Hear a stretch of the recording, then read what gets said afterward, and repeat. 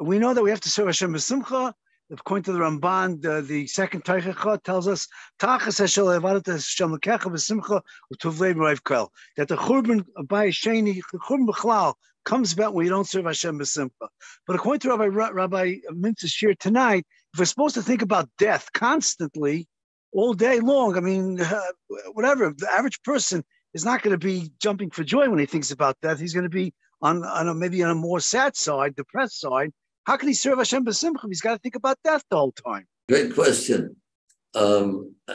We're not saying a person should think about death all the time. A person once in a while to think about it, he shouldn't go like most people don't want to think about it.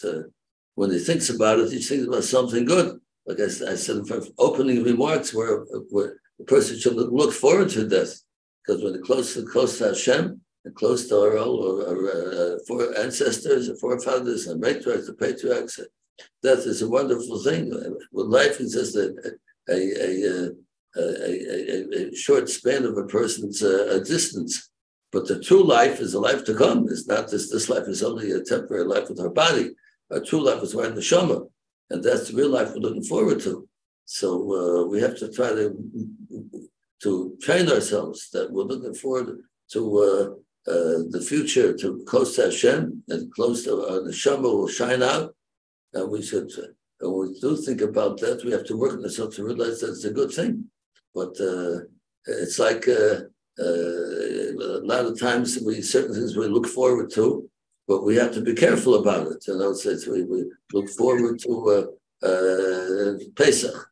So Pesach is coming, but we have to. I'll think about Pesach is coming. You have to make sure there's no chametz in the house, and it's not so easy. You have to leave the house and keep enough matzah, whatever. But you look forward to it, but you have to realize there's certain things that have to be thought about in order to make it the way it should be. So that's the thing that we should train us to look forward to, but we have to want to make sure that we come to it. It's going to be the way that Hashem wants us to be, but we don't keep death all the time. Definitely not. Just once in a while, we should remind ourselves of death. What life's all about. But I'm not saying to concentrate the whole day and think only about death. Then once in a while, here and there, we have to think about it and train ourselves to look at it the right way.